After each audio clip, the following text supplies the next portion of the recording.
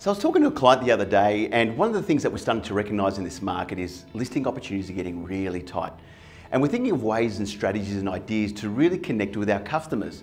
And one of the things that I really know is the one percenters. And you're probably thinking, what are the one percenters, Claudio? Well, the one percenters that I know is the little things that can create little emotional bank account deposits. So just think for a moment. People make decisions based on emotion. They like you, they feel comfortable with you. Anyway, he was in Petersham, and if you're not from Sydney, it's in the inner west. And he was going to go and see like an old guy about 65 years of age, and he said, I'm going to go out there, how can I make an impact? I said, the first thing you can do is ring him up on your way to the listing presentation and ask him if he would like a cup of coffee that you can take out to the meeting.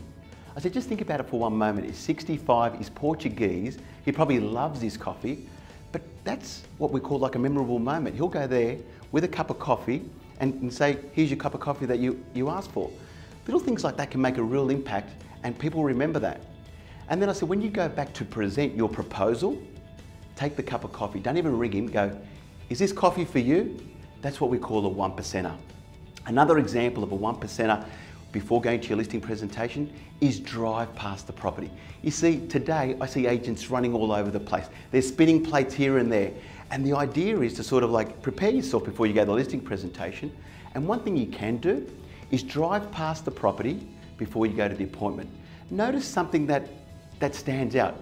Imagine you're going, g'day Tom, it's Claudio here from ABC Real Estate. Looking forward to seeing you tomorrow at 4 o'clock, just confirming our appointment. I drove past your home. The bougainvillea looks amazing out the front. Can't wait to see the rest of the home. People then think, wow, he's taken the effort to go past my house before he even sees me tomorrow at 4 o'clock. That's what we call emotional bank account deposits. Question is, how many emotional bank account deposits are you making? And then the other one could be is straight after listing presentation, you've had that meeting, within 30 minutes, you send a text message. Something really simple. Tom, thanks again for meeting with me. Rest assured, if given the opportunity to sell your home, I'll keep you informed every step of the way, and looking forward to working together to achieve an amazing price for you. If you have any questions, please feel free to drop me a line.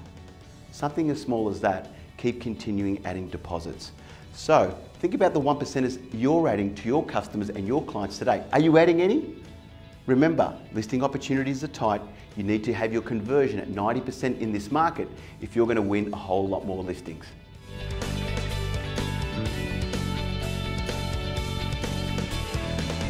Did this video serve you? You can do one of two things to continue your journey of growth.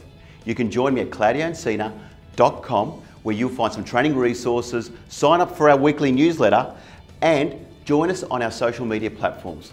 I look forward to connecting with you in our next video.